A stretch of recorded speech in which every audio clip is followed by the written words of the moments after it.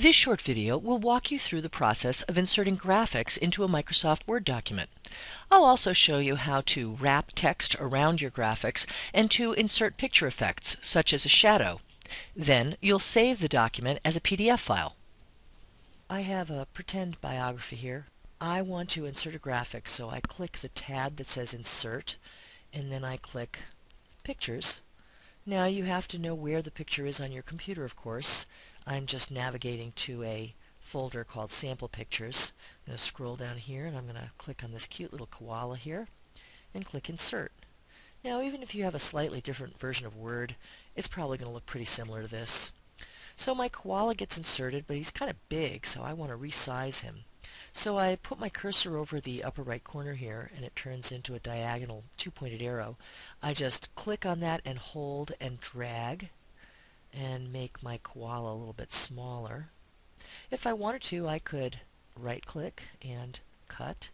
And then if I wanted to paste him right between these two paragraphs, I could click my Enter button and then right-click and paste. There he is, but I don't really like the way that looks. I'd like to have my text wrap around it. It looks a little bit more professional.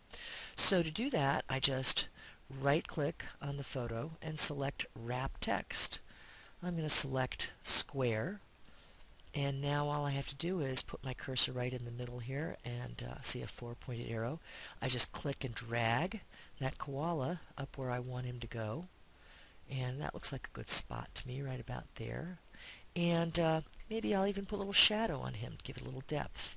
So again, I just click, and I look for this tab up here that says Picture tab.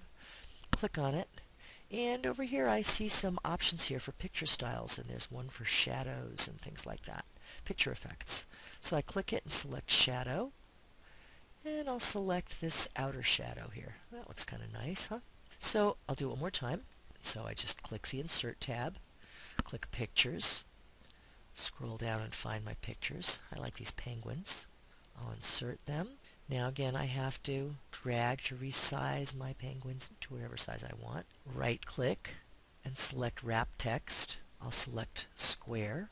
Once again, to keep things consistent, I'm going to add the exact same shadow picture effect, this one in the middle here. And now I just click and drag and put that picture over here. Everything else all nicely lined up now, so all my margins are even. There we go. Now they're all even. Now I have my biography with a couple of photos in there. Now if I wanted to save it as a PDF file, I would just go to File, Save As, select Computer.